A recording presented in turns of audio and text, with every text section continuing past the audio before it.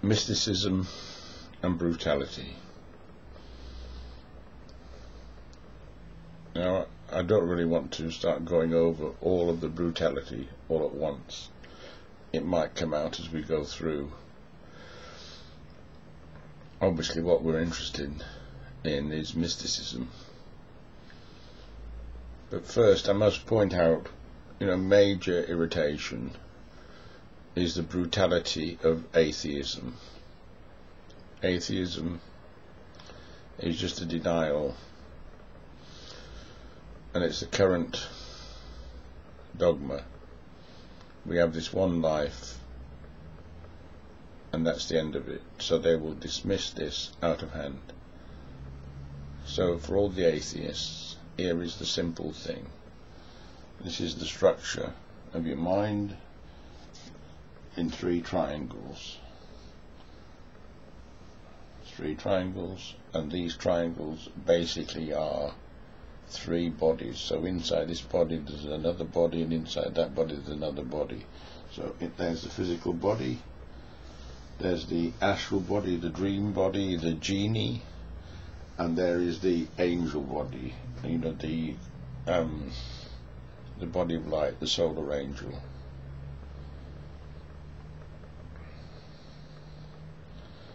So obviously this is like a Russian doll theory, that we have got these three bodies, one inside the other. But let me go back so we can integrate it. Because mysticism is about controlling our imagination and understanding the structure of the imagination, and this is it. This is the structure of our nature, and these are the 10 dimensions. We have the quantum level, the level of the angel. We have the relativity level, the level of the genie, the jinn, and then there's the, say, gravity level, the level of the physical body. Now, the first thing I must say is that we've all been brutalized. And being brutalized is the main issue. The education system does not educate children, it brutalizes them. The prisons do not rehabilitate people, it brutalizes them. The response to the riots has not been to heal, to open hearts and arms and hands. It has been to brutalize, to put stupid children in prison for long term, which can only radicalize them. This is the issue. How do we treat the underclass? How do we treat the youth? How do we stop the system brutalizing us so that we can develop ourselves mystically and understand ourselves and be ourselves and have a happy functioning community? So here we have the base level, the level of gravity. Remember, this is the 9 is like a G for the gravity, the clockwise spiral, which is our posture, gravity, our position, the world. And here we have the Widdershins spiral, which is the pressure, goes round anti-clockwise. It's an ascent entoptic. It goes round anti-clockwise and goes up. It's pressure, and that is related to touch, to surface tension, and that's a pressure. What this is creating a pressure map, and that pressure map has got edges and corners which gives us shapes. And this is the 7, the zigzag entoptic, the pattern in our minds. Which would be the eighth dimension if you count them, but it's easier to stick to the original numbers. The point, the line, the surface, the space, time, the vision, the observer, the touch, the taste, the heat, and the posture. But if you think if you think of it,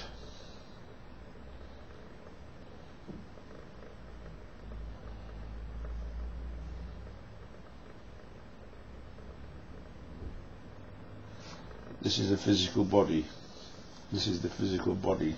The contact senses, our sense of touch, our surface tension, our sense of taste, the contact with shapes, so our object relations, identifying shapes, your consumerism, and there we have the posture, our own, if you like, posture, because every posture, it can either be a position for martial arts or it can be a position to do some work in, can't it? Some monotonous work, threshing or something.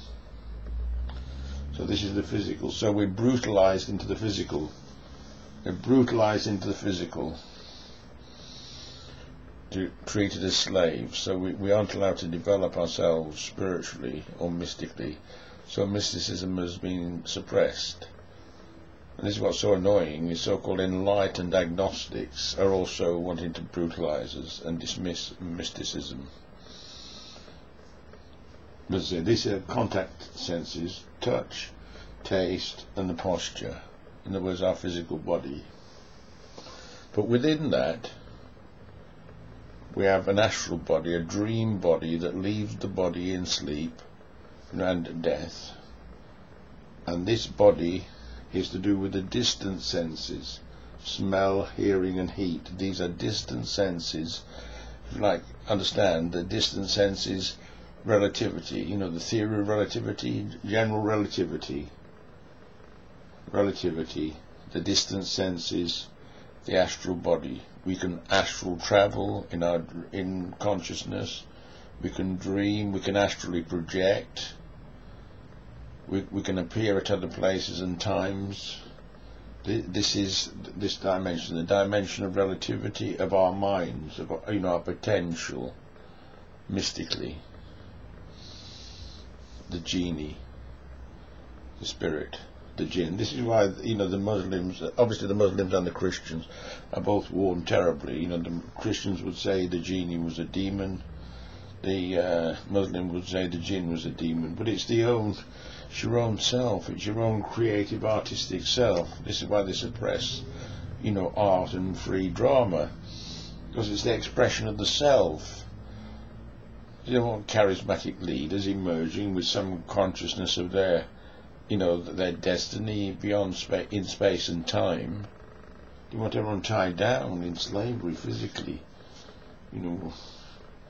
What can I touch? What can I taste? What position can I adopt?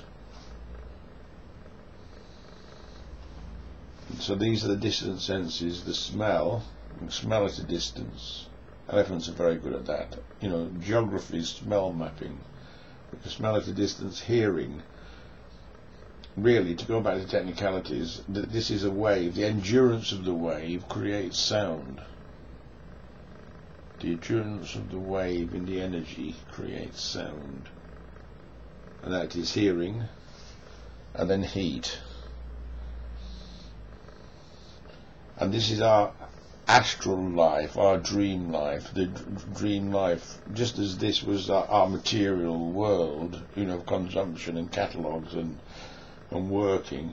So this level is our plan over time, our schedule, the balance of our life, our relationships, how we spend our time, where we've got to come and go, and how we deal with the moment, how we're dancing, how we're moving our energy, how conscious we are, of the energy, because obviously everything's coming from the quantum level. It's here, it's eternal life. So we can focus our sense of direction and purpose.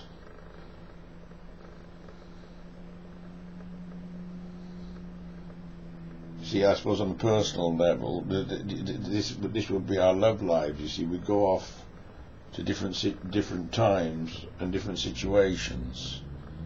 For an animal, it would be when it left its ordinary eating and feeding routine to go off in search of a mate, and then develop the next generation for this to go on.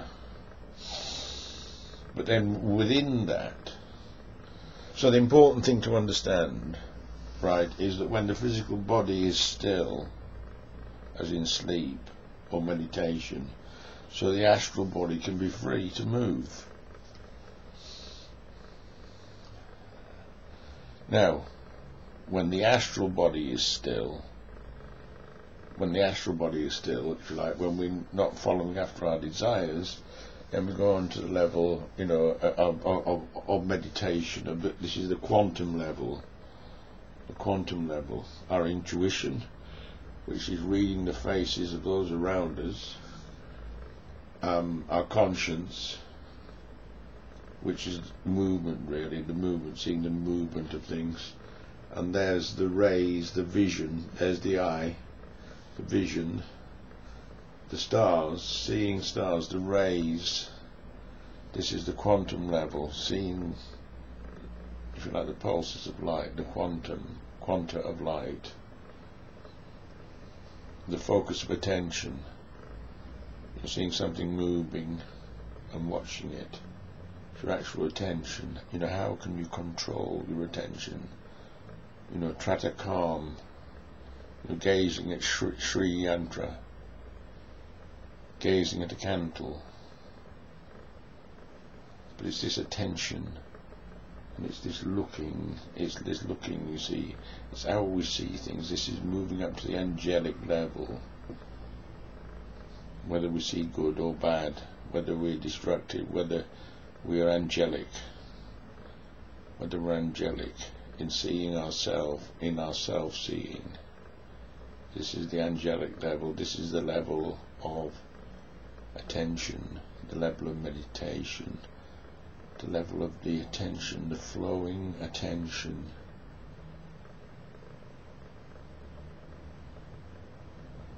And that attention, that angelic attention, can suddenly be stopped. And when it's stopped, we go up to the fourth, the star child,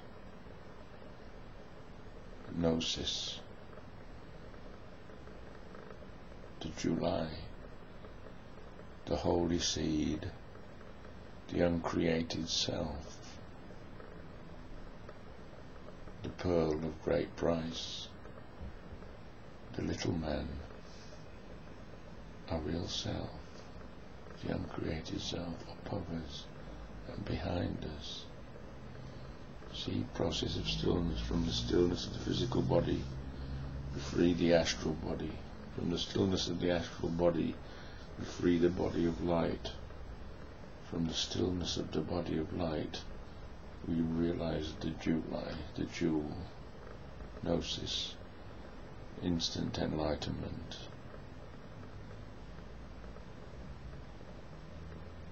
The holy seed.